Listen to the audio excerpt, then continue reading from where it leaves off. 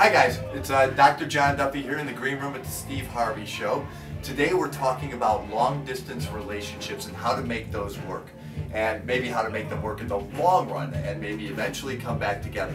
So what you usually think of asking are demographic questions. How many kids do you want? How much money do you want to make? What kind of career are you going to have? Where do you want to live?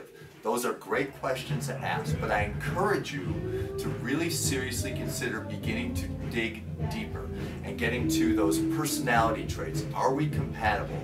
Can we be compatible in a different setting where we're closer together? What are your likes? What are your dislikes? What time do you get up in the morning? What time do you go to bed at night?